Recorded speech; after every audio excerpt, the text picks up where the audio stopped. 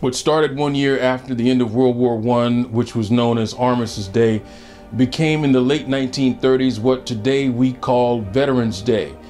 It is a day when we celebrate veterans past and present who served or died during wartime or peacetime.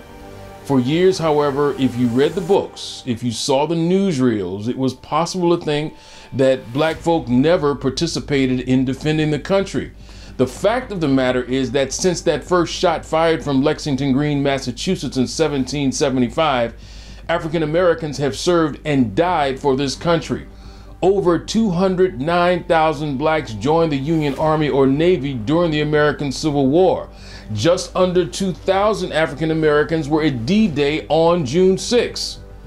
The notion of allowing black folks to bear arms has never been a popular thing. But more importantly, the greater issue is that defending the country and full citizenship go hand in hand.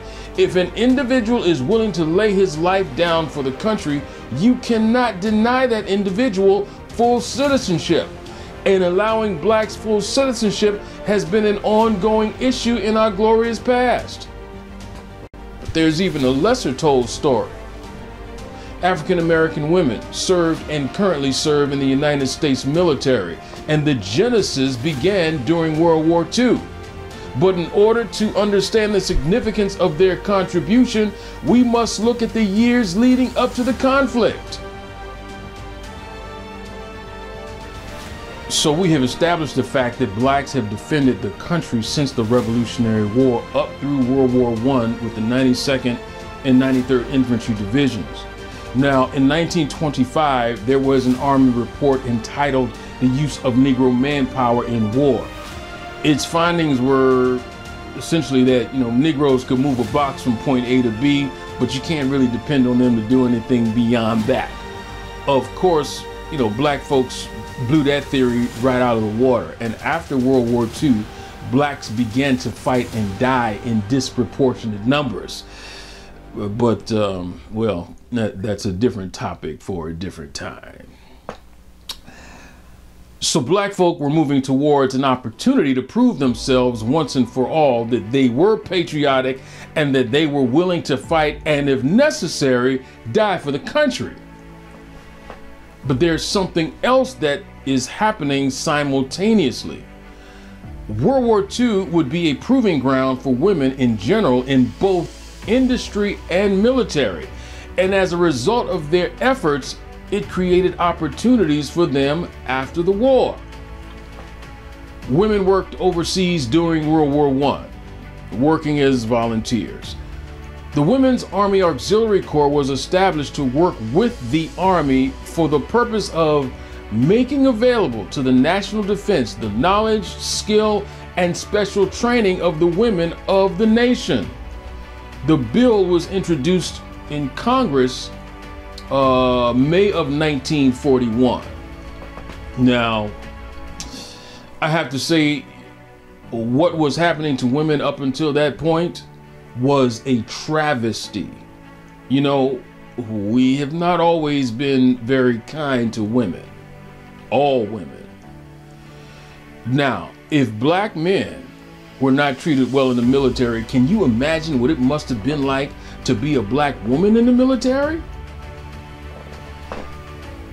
The Women's Army Auxiliary Corps was established on May 15th, but congressional members didn't take the idea of women serving in the military seriously until after the Japanese attack on Pearl Harbor in December of 1941. And because of the exemplary efforts of those women up to that point, just over a year later, more legislation was introduced into Congress. And on July 3rd, 1943, the Women's Army Corps was established. Now, instead of women working with the Army, they would now be in the Army. It was no longer volunteer for them. And it would afford them better pay, better benefits, and protection equal to that afforded to the men. And yet there is another part of the story. This is not just an opportunity for women, this is an opportunity for black women. Everything rises and falls around leadership. If an organization wants to be successful, It had better acquire great individuals at the top who are striving to improve their leadership on a daily basis. Well, in comes Mrs. Mary McLeod Bethune. Now, you know, there's a lot I could say about her, but time will not permit. But let me just say, she started a school for girls and eventually co-founded what we know today as Bethune-Cookman University. In 1935, she started the National Council of Negro Women, which in 2020 celebrated 85 years in existence. I knew that she was a part of President Roosevelt's Black Cabinet, but what I didn't know is that she was very influential in choosing the other members in that cabinet. Mrs. Bethune also served as the special assistant to the Secretary of War for the Women's Army Auxiliary Corps. In the role as special assistant, she was responsible for helping establish a training school and recruiting black women for Army training. And let me just tell you, Mrs. Bethune was no fool. She understood the weight of the situation and how important it was for those ladies to open doors for the ladies who would come after them. And Mrs. Bethune understood that. And so she handpicked 41 African-American women to be officers in the first officers training class. 80% of those women had attended college, and most of them had experienced as teachers or clerical workers. What was Miss Bethune doing? She was dropping the bomb. She was stacking the deck. There was too much riding on the line, and she was not going, she wasn't going to leave success to chance. If you want a team to win, you better put the best players on the field, and that's what she did. Some of the African-American women who benefited from Mrs. Bethune were the women of the 404th Armed Service Forces Band. It was all female, it was all African-American, and they were all talented musicians. Privates Mary Green, Anna Morrison, Johnny Murphy, and Alice Young were stationed at Fort Devens. Now, when they were recruited, they were promised training and skilled positions. But after they got in, they were relegated to orderly positions, and they protested.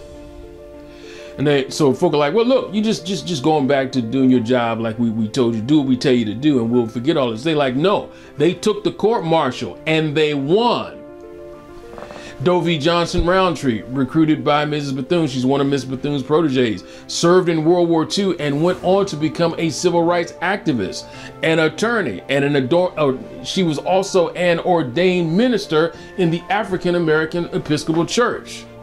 Major Charity Adams started in the Women's Army Auxiliary Corps and transitioned to the Women's Army Corps and was the highest ranking black female officer to go overseas.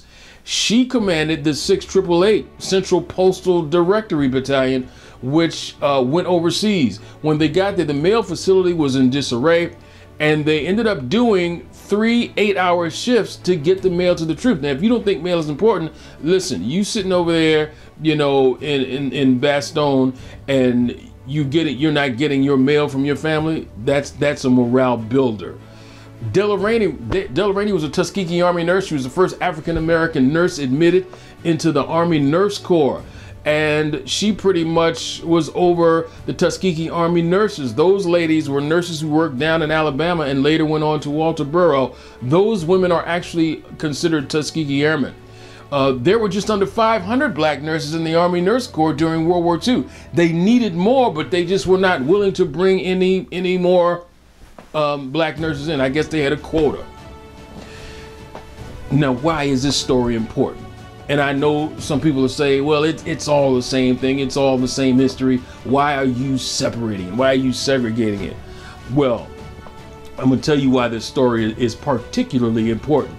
Dr. Carter G. Woodson, the founder of what we know today as African American History Month, said, if a race has no history, if it has no worthwhile tradition, it becomes a negligible factor in the thought of the world, and it stands in danger of being exterminated. Now, that's not my word, that's Dr. Woodson's word. There are a lot of young folk out there who need to see themselves in history. and they need to see themselves making history. General Colin Powell said it this way: given the training, the opportunity, and the purpose, there is nothing that a person cannot accomplish. And just like Mrs. Bethune, we don't leave their success to chance.